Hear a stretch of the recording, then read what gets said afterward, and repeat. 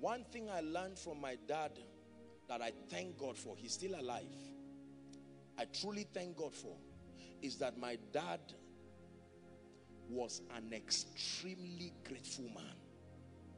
My dad paid attention. I saw this growing up.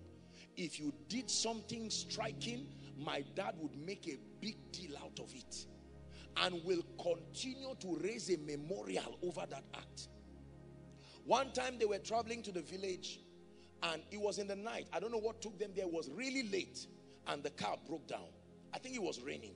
And they asked around and there was a mechanic. Now they were more than halfway the journey, almost in the middle of nowhere.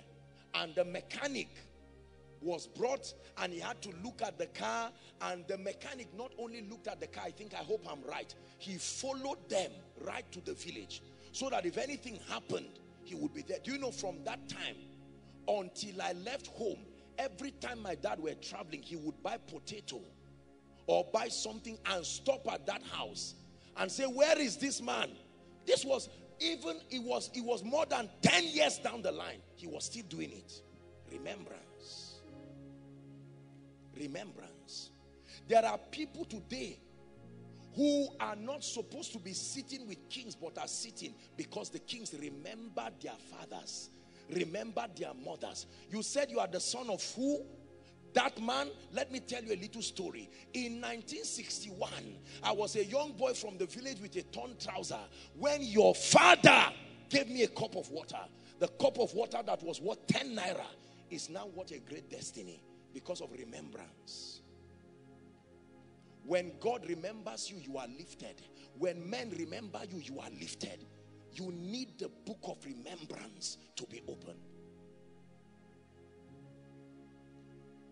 Where would I be if you left me now? Where would I be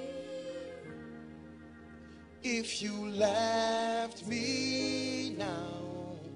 Where would I be if you waited? Thank you, Jesus.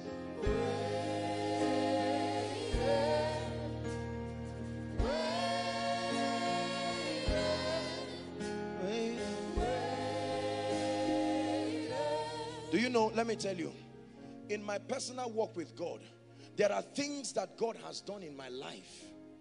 Even to this day, he continues to do them. And most times when I go before him to say thank you, he will remind me of a particular kingdom, not necessarily a sacrifice. He will tell me that this that happened. Do you know there are families, before I finish my story, there are families that will never go down. Do you know why? Because they didn't have all the money, but they left a little room for missionaries. They left a little space. And every man of God will come. You would think the people are in ministry, their job is to cook. And you would think those things will be forgotten. But there is a book in the heavenlies where these things are recorded. And you will see the child would come many years later. Sometimes the child may not even be serious with God. But for that covenant of remembrance, God will come and visit the children. Remembrance. I once watched the documentary of Fiji Island, the revival that happened in Fiji Island. And it was said that the missionaries, the early missionaries who got there, that the people oppressed them and killed them or butchered them or did something very tragic. And then they died. The moment they died, is a documentary, I think you can find it somewhere. The fish in the sea stopped producing fish. The land stopped producing at its maximum. It wasn't even producing. The nation literally plunged to depression until some intercessors began to pray. They began to pray and to pray and to pray. And then the Lord revealed to them that there is an indignation that is rising over that territory. And that they needed to plead the blood. It would take the blood of the eternal covenant to solve this problem.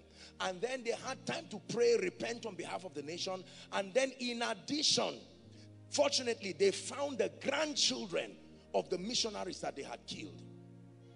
the grandchildren. And they invited them to Fiji Island, and they performed a ceremony officially apologizing, loving them, and they prayed and blessed the land, just like child's play. Within a short time, I don't know what time frame exactly, strangely, they saw fish in the sea, and species of fish that they had not seen.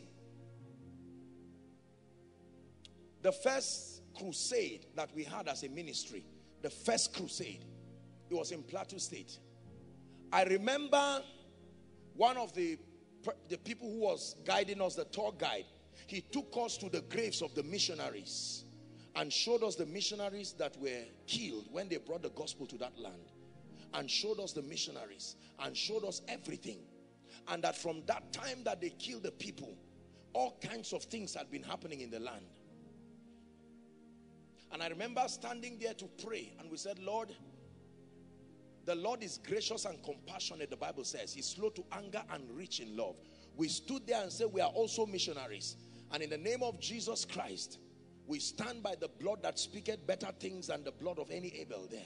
And to speak and say in the name of Jesus that the land be released. I tell the truth and I lie not. We were somewhere standing and we were watching a hill. And all of a sudden, physical dark shadow, like everybody, you could record it. We just began to see it slowly moving out of the land. It took almost 45 minutes. So it was not something you would rush. Like that, just moving corporately out of the land.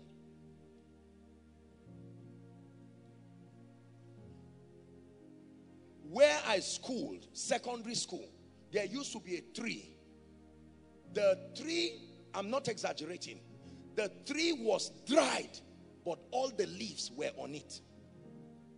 They tied ropes around the tree, and you would ask and they would tell you there was a story that the tree was cursed. There was a story that happened around there. Cursed as a memorial over the land. Why would God tell the nation of Israel, raise a memorial in this place and teach your children? That means they should not forget. If they ask you, why do you do this? Teach them that this is why we do this, so that you will know.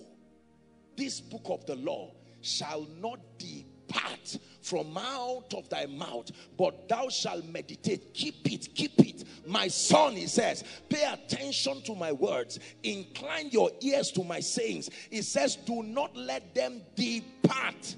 Depart from your mouth. Keep them in the midst of your heart. Then he says, they are life to those who find them, and health to their flesh. As a man, I've had people in my life who I almost cannot reject helping and lifting, because the power of remembrance, they will always remember and make reference and say, Apostle, thank you. You did so and so to me. You did so and so to my family. And they remind me of God. And I'm compelled every time, even when they don't ask me anything. It's like their remembrance of that is a debt that I must pay.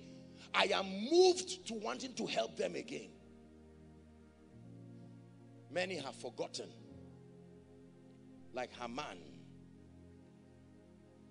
I want to employ the wisdom of Mordecai, that you never forget where he brought you from. Are we together? That there is remembrance. Now let me teach you before we pray very quickly. Two keys. Two keys that open the book of remembrance over a man. There are two scriptures that will reveal these keys, and then we'll pray. Blessed be the name of the Lord. Galatians chapter 6 and verse 9. This is the first key that you will need to open the book of remembrance over yourself, over your family, over your territory. Let's read together. 1, 2, go. And let us not be weary in well-doing. For in due season we shall reap if we faint not. Watch this.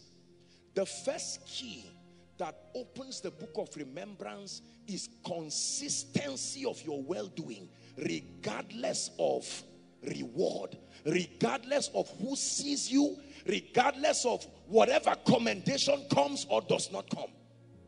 Consistency. Weariness is something that can catch up with you when your value is not being appreciated, when your input is not being noticed. Are we together now? We're humans. And if you continue to strive to contribute in the life of a man, a ministry, an organization, a system, and it looks like you are not noticed and you are not rewarded, the side effect is weariness. And the Bible says, let us not be weary. That means that your reward is tied to your consistency. This country is full of stories of people who deserve to be rewarded politically, spiritually, are we together? Financially, in business, in ministry. But for many years, they had all kinds of Hamans around their lives, around their offices. Yet the people continue to be steadfast.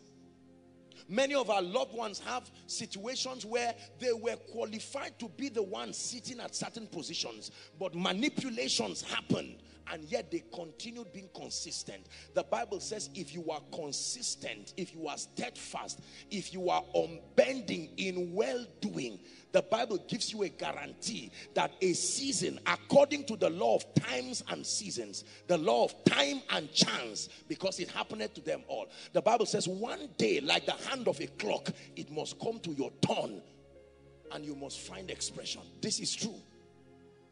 This is true.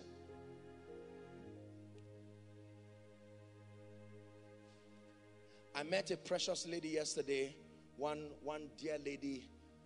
I used to know her. That should be 2004, 2005 in the campus here. She used to sing in one of the fellowships. Wonderful lady. She would sing her heart out, dance and celebrate God. Everyone wanted to attend the fellowship just because, I mean, the lady would lead worship with all. She was always smiling, always happy. And then I had the opportunity to see her yesterday. And I saw her. She was happy, now a mother of many children. And I looked at her, and then she brought me her album and said, Apostle, I remember those days. And I said, oh dear. Who told you God does not remember? Who told you God forgets the sacrifices of the saints? There are things you are doing today, you are already securing tomorrow with it. A day will come, you will watch the video of this level of koinonia, and tears will come out of your eyes. You say, that was me cleaning the chairs. That was me playing the keyboard. And someone stands to say, you are not supposed to be where you are. And God says, it's too late. Your consistency. Imagine if Mordecai got tired and said, look, I'm tired of bailing the king out. And then Haman would be receiving the glory. Mordecai was consistent. Even when he rode upon the king's back, he returned to stay where he was found. Everybody say consistency. Listen, this is an encouragement to someone right now. The worship team got it powerfully. What's that song again? You are not turning back. Where's Tosin? Not turning back and not going. Just sing that part for me. I'm gonna wait on you, Jesus. I'm gonna wait on you, Jesus. I'm gonna wait on you, Jesus. I'm gonna wait on you, Jesus. Yeah, that's the song. I'm gonna wait. Turning back now. I'm not turning back now. I'm not turning back now. I'm not turning back now. One more time. 'Cause I'm gonna wait on you, Jesus. I'm gonna wait on you, Jesus. I'm gonna wait on you, Jesus. I'm gonna wait on you, Jesus. And I'm not turning back now. I'm not turning back now. I'm not turning back now. I'm not turning back now. Listen, let me teach you something. Impatience will always give birth to what will fight your promise. You must sustain the stamina to stay. let God meet you where he last instructed you. Lord, I will continue. Another woman who showed us the power of waiting was Anna the prophetess. The Bible says for about 60 years, from the time she lost her husband, listen carefully, for about 60 years, she was in the temple. Do you know what it means to pray without results for 60 years? Abraham did it for 25 years. Hey, my soul, wait thou upon the Lord. There is power in waiting. There is power in staying. There is power in remaining. I keep sowing. I don't see the heavens open, but I will continue sowing. I keep speaking. I may not see the result, but I will never stop speaking.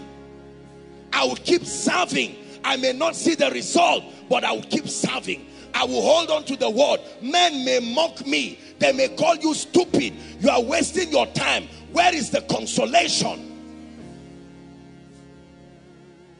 When the Lord turned again the captivity of Zion, we were like them that dream, and our mouths were filled with laughter, and they testified among the heathen that the Lord had done great things for us.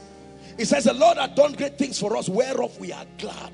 Turn again our captivity like the streams of the Negev. The Bible says they that sow in tears. Listen, Koinonia, it is possible to sow in tears, and the Bible says in due season. John remained in the wilderness until his season of appearing. Hear me. Listen to me. You must conquer the pressure that men will bring to you. They will push you into seasons that are not yet God's design. They will push you into things that are not yet God's design. Mordecai, can you remain in the palace? Can you stay at the gates? Mordecai looked at Haman and knew that Haman was occupying his position, but the battle is the Lord's. He remained at the gate. If Haman tried to fight Mordecai, Mordecai would kill him, because Haman was the king's friend. Can I tell you this, my brothers and my sisters? It will not always look like this. Let me speak to you. It will not always be that you will go home every night and wonder, what do I eat? No, no. The Bible says, while we look not at the things that are seen, but the things that are unseen. Man of God, it will not always be that you go to a meeting and the power of God will not be there. No, you are in a season. Stay, I'm prophesying to you. You are in a season. Build stamina and stay. A day will come when the glory of God will mantle you. Stay while you learn. Jesus, you are Savior not at age 12. You are Savior not at age 18. Jesus, you are Savior not at 30. You are only Savior at 33. The 18-year-old Jesus would not save the world. Joseph, you are a deliverer, but not in the pit. Please listen to what I teach you tonight. These are secrets of the kingdom. My soul, wait. So the first key that causes the book of remembrance to be open, the book of remembrance in heaven and the book of remembrance before men, is consistency. Keep praying. You look like a fool, but keep praying. Bros, you are still here. 5 years you are not making progress. Your colleagues have started ministry. Stay there. Stay there. Stay there. Stay there while you pray. Listen, let me tell you. One of the most powerful virtues of the Spirit is self-control. Many of the gifts of the Spirit are tied to it. Why should I keep quiet when I can prophesy? Why should I not talk when I can preach? There are people in this ministry that I love so much, scattered in and around. They are mighty men in the Spirit, in ministry. Some of them are mighty business people in this ministry, multi-millionaires. You will never see any pressure to be known, any pressure to be seen. They come and sit down, they serve God, they worship God, yet they are mighty prophets, they are mighty apostles. Let me tell you something. When you see a man that has self-control, respect such a man. It is powerful to have what to say and keep quiet.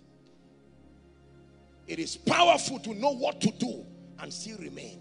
It is powerful to see a door that is open and yet not move. If the door is closed, it's not a proof of your stamina. The door is closed.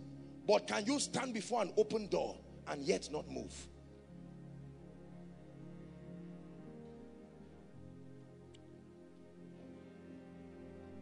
Hallelujah. This is very powerful. I've had the opportunity to meet a lot of great people in my life. And sometimes when people want to tell me who I'm going to meet, they'll say, Apostle, this man is a great man, or maybe he's an influential man politically, or he's a great man financially or spiritually. And Apostle, these people have this and that. And I stand before the Lord God of heaven and I lie not. I have never been under pressure to tell anybody, sorry sir, can you help me and buy a recharge card? There is a ministry called Koinonia. If the ministry is blessing you, can you send 10 naira? No. Consistency. God is ministering to someone now. Because you see, let me tell you this. There are many of you that coming to Koinonia is even an embarrassment to you. Because by the time you come, they look at you and say, for 5 years, no car, no nothing. The only thing you do is to pray like a fool. The only thing you do is to loiter around. And sometimes you can feel stupid for being consistent. I give you a scripture. You are already opening a door. Stay there till the door opens.